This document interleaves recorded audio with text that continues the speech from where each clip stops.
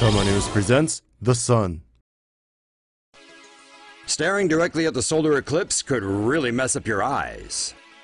If you're planning to watch the Great American Eclipse on August 21st, then you need to know the dangers of staring directly at the sun. Staring directly at the sun during an eclipse can cause solar retinopathy.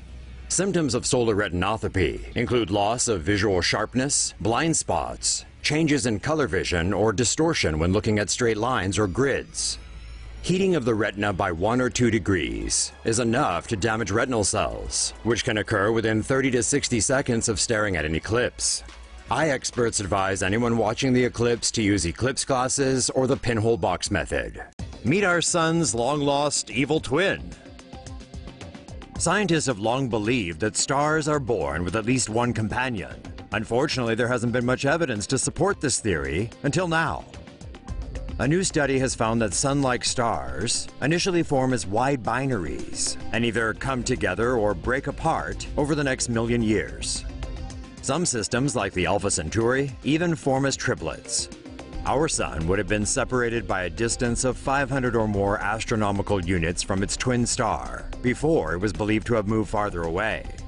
The twin has been dubbed Nemesis after scientists hypothesized that it had knocked an asteroid out of orbit and sent it hurtling toward Earth. They say that asteroid eventually collided with our planet and killed off the dinosaurs. Still, Nemesis has never actually been found, and the idea that it may be responsible for catastrophic events on Earth has yet to be proved.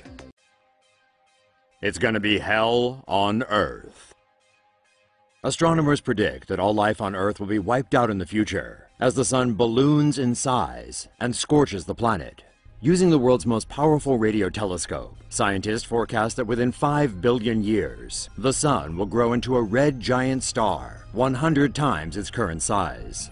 The sun will swallow up and destroy its 2 closest planets, Mercury and Venus. All life on Earth is likely to be destroyed, but there is a possibility the rocky core of the planet could survive. In 7 billion years, the sun will then experience intense loss of mass due to strong stellar winds that will see it evolve into a tiny white dwarf star. If the Earth's rocky core survives, it may continue to orbit the white dwarf star. The white dwarf star will be similar to Earth in size, but much heavier.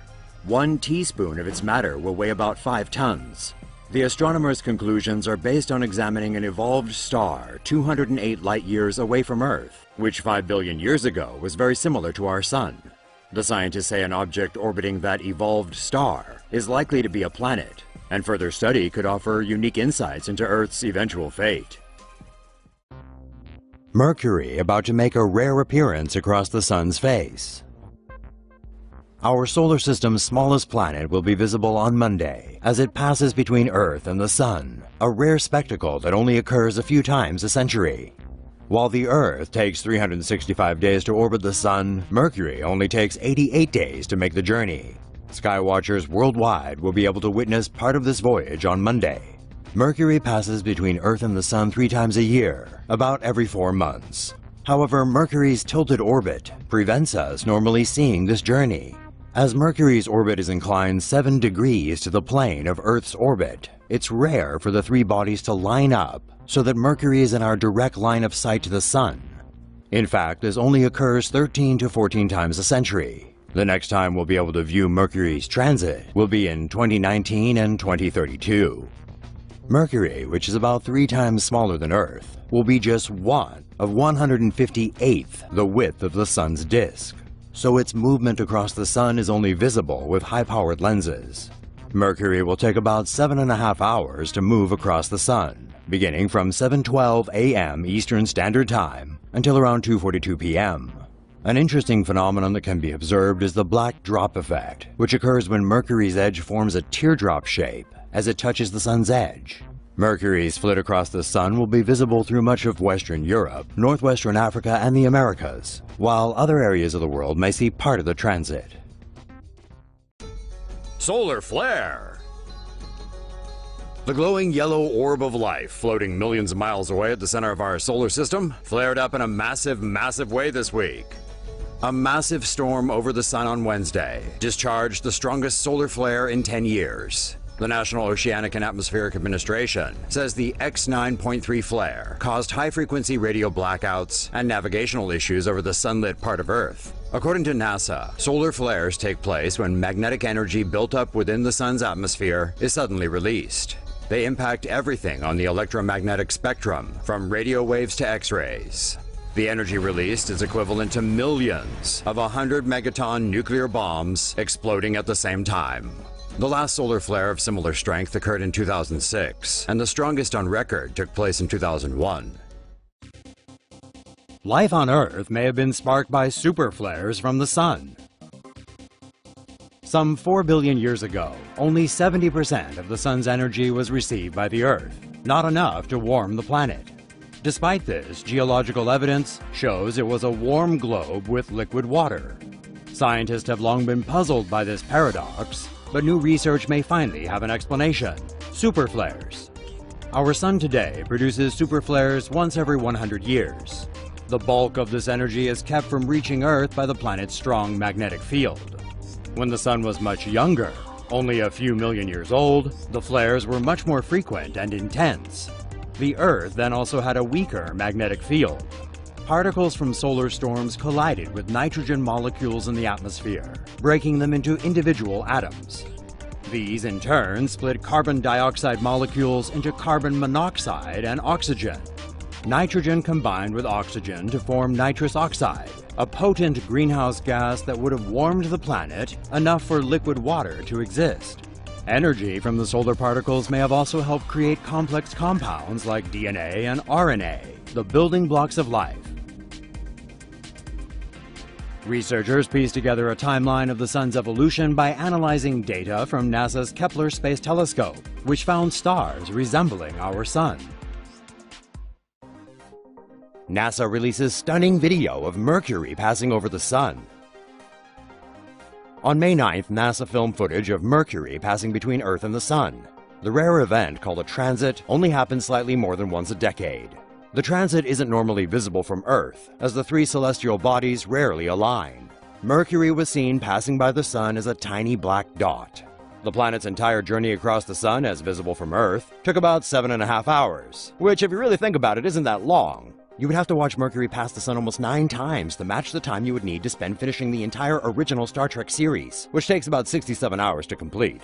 Deep Space Nine takes about 16.5 times as long as the celestial event. That's a little over 126 hours. Meanwhile, Voyager takes a little over 123 hours to watch. Now, if you want to go into the animated series, which isn't quite the same, you could almost complete it in the time Mercury's transit is viewable from Earth.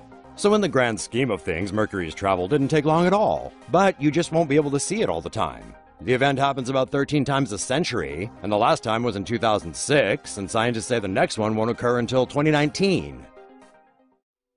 If the sun produces a super flare, we're all doomed. A new study suggests that the sun has the potential to produce super flares that could destroy the Earth. A super flare, just like standard solar flares, occurs when large magnetic fields on the surface of a star collapse. If one occurred on the sun, the collapse would cause the sun to release gigantic amounts of energy and hot plasma that would strike Earth with an intensity of up to 100 times worse than the most powerful solar flare ever recorded.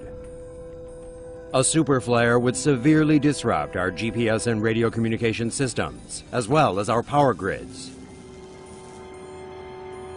It could also wipe out Earth's atmosphere, and thus the planet's ability to support life. The largest solar eruption in recorded history, dubbed the Carrington event, struck the Earth in September of 1859. The solar flare disrupted the telegraph system worldwide and damaged the planet's ozone layer. NASA captures sun eruption sending solar material into space. This 4-hour time-lapse video released by NASA shows a solar eruption that grows into a coronal mass ejection. The footage was taken on June 18th by the Solar Dynamics Observatory. According to NASA, the eruption sent a huge cloud of coronal solar material out into space. The Solar Dynamic Observatory, or SDO, was launched from Cape Canaveral, Florida on February 11, 2010. The mission's goal is to study space weather and how it is created by changing solar activity, as well as measuring the magnetic field, the plasma of the solar corona, and how the sun creates the ionospheres of the planets in our solar system. NASA aims to use the SDO to understand solar activity like coronal mass ejections and how they influence life on Earth. Technological systems like satellites and electrical transmissions can be disrupted by solar activity, sometimes causing massive power outages. This is the first mission for NASA's Living with a Star program.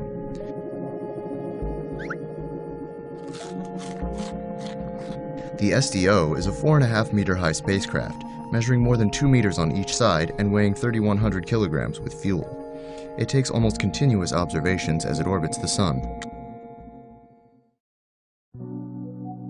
NASA captures video of solar flare. NASA's Solar Dynamics Observatory caught the moment the Sun released a mid-level solar flare on April 17th. The flare came from an area labeled Active Region 2529, which has sported a large dark spot called a sunspot over the past several days. The sunspot changed shape and size as it slowly made its way across the Sun's face over the past week and a half. It was big enough to be visible from the ground without magnification. This video was captured in several wavelengths of extreme ultraviolet light, a type of light that is typically invisible to our eyes but is color-coded for easy viewing. Solar flares are powerful bursts of radiation. Harmful radiation from a flare cannot pass through Earth's atmosphere to physically affect humans on the ground. However, when intense enough, they can disturb the atmosphere in the layer where GPS and communication signals travel. The NOAA Space Weather Prediction Center said this flare caused moderate radio blackouts. Scientists study active regions, areas of intense magnetism of the Sun, to better understand why they sometimes erupt with such flares. We're going to the Sun. NASA is planning an ambitious new mission to touch the Sun that will supposedly revolutionize our understanding of the yellow dwarf star. Solar Probe Plus is set to launch in summer 2018 and will orbit within 4 million miles of the Sun's surface, closer than any spacecraft has approached before. The probe will be equipped with a carbon composite heat shield to help it withstand temperatures of more than 2,000 degrees Fahrenheit. It will collect data from the corona, the Sun's outer atmosphere, to help solve the mystery of why it's millions of degrees hotter than the surface. Scientists aim to study solar activity in detail, particularly how solar winds are accelerated. This could improve forecasts of space weather events, which can shake the Earth's magnetic field and impact satellite communications, astronaut safety, power grids, and radiation on flights. NASA is in the process of building the Solar Probe Plus and has already installed key elements, including the cooling system.